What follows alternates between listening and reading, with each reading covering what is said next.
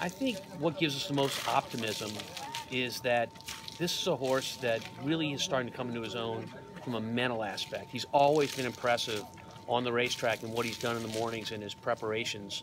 But what we're seeing now, particularly in his later races, in the Louisiana Derby, I would point out as one of those, he's starting to really understand competition and learning how to fight. And that's what any good horse needs to do. So there's no substitute for racing because we can't duplicate that in the mornings when we train.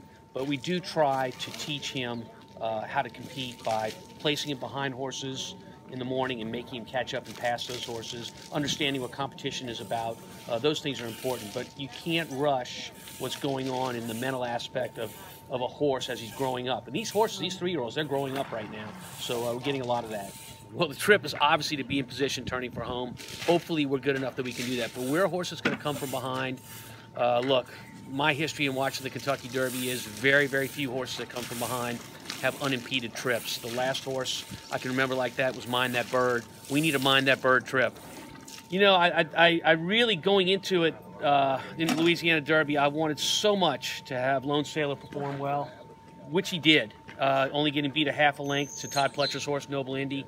I felt a lot of pressure going into that race because I wanted, personally, to be able to say something to the city and also to the Benson family about what they mean to me.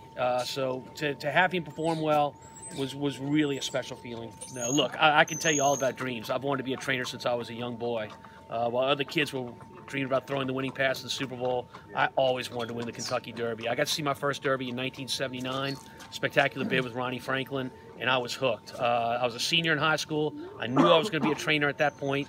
I went on to college, and when I completed college and had worked part-time on the track, I went to work full-time on the track. So I know all about what the Derby would mean, but it's only been in my dreams so far.